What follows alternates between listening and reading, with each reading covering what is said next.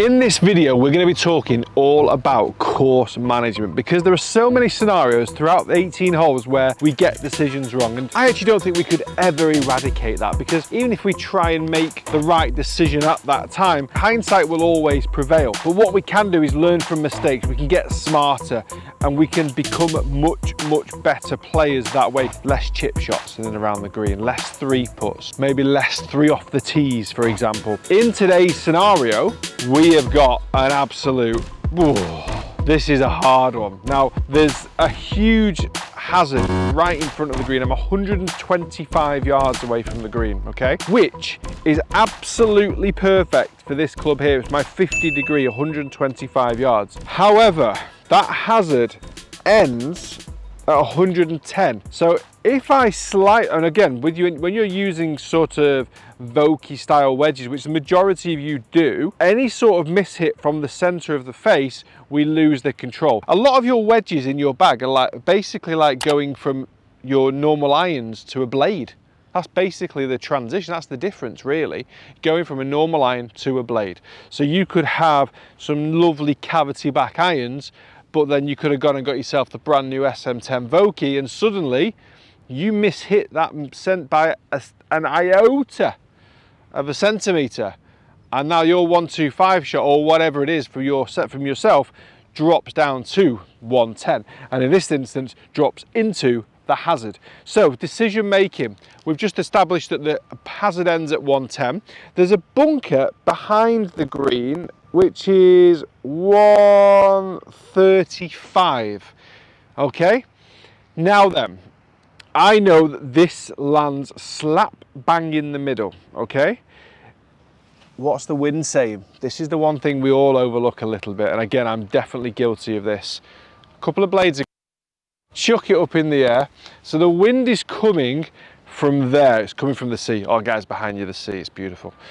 That's the flag. So the wind is coming from 45 degrees off my right side. So it's off the right, slightly into. So now if I aim at the target, I'm going to miss right. So I've got to aim I missed left. So I've got to aim slightly right for the right to left style of the wind. But don't forget, I'm now turning more into the wind as I do so. So again, obviously your decisions don't normally take this long, but I want you to start to be able to get into a routine of thinking about it. So I know that with zero wind, this club cannot reach the bunker, okay? With a miss hit though, I might go in the hazard. If I go up to a pitching wedge, which is what I'm about to do, the landscape has now changed a little bit, okay? I've got a pitching wedge, which is my cavity back pitching wedge. So it's not a blade, well, it's kind of not fully a bladed club. So I've got that little bit of extra forgiveness. I've taken the hazard out of the equation. What I have brought into the equation though is the back bunker at 135, which is exactly the distance this goes. But I've got an into wind off the right, okay? So I'm actually going to try and play a slightly shortened version of my full shot, a slightly shortened version. I don't want you to decelerate too much. I want you to feel like the golf swing in your mind is the slightest bit shorter, but you're giving it full power, okay? Now I can't reach that back bunker. Where that flag is cut on the green though, is left. If I miss that green flag by 10 yards left, it runs down into like a roll-off area. Down there, in that roll-off area, is going to be tight grass, which is horrible for chipping. So you might now want to putt, but from your putter, you've got to go 6 foot up at least, and then try and get the pace right. So as soon as you miss the green, you can almost bank on a bogey. You may even make double, but you're making bogey. Go 10 yards right of the flag, or 10 foot ideally, you're in the middle of the green. And even if you go 20 to the right of the flag, you're still on the green. You're a long way away, you're possibly in 3-putt territory, but it's a little bit easier, okay? So what I want you to do, I want you to club up, okay? We've got the club, we've clubbed up. I'm not aiming at the flag, I'm not looking at it. I'm looking at the right edge of the bunker, which I can reach if I hit this full and the wind stops. It happens, doesn't it, to be fair? So I'm gonna take a 10% off it. I'm gonna feel like I'm just not swinging my full distance, but I'm gonna get my full power. The wind's moving it round from right to left. I've actually pulled it a tiny bit. So I've took a little bit too much off it, but I'm on the green. Now I feel the good thing about that shot, we always look at things in hindsight. In hindsight, what could I have done differently? I could have only have hit it harder. That's it, I just hit it harder. But I'm still driving my buggy up that left side, knowing that I've got an uphill putt, 2-putt for par. Okay, so my only hindsight regret is not hitting it harder. That's a downside nicer regret to have than not clubbing up, or not allowing enough for the wind, or not missing it to that left side. So again, we'll go again. I'm going to do the same again. I'm not even going to try and change that. If I hit the ball harder and the wind drops, I'm in the bunker. That for me, if I did that every single time from this scenario, I'm never dropping a shot.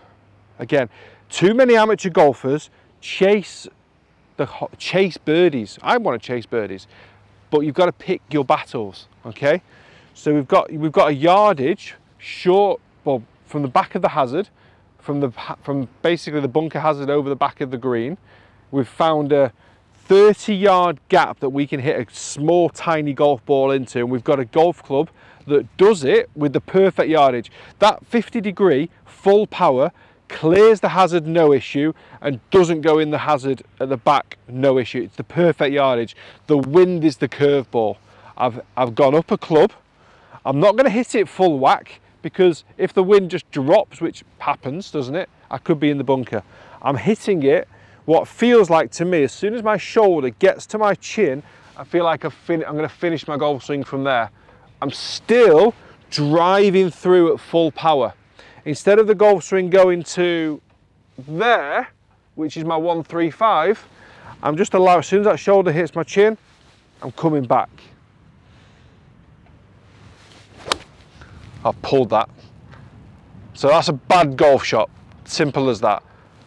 However, what's actually worked out not too bad is because I've not hit it still quite far enough, it's not taken that runoff. I'm probably level with the first ball, but just a touch left of it, okay? So again, because it's a short grass, I've got no silly undulations to go at.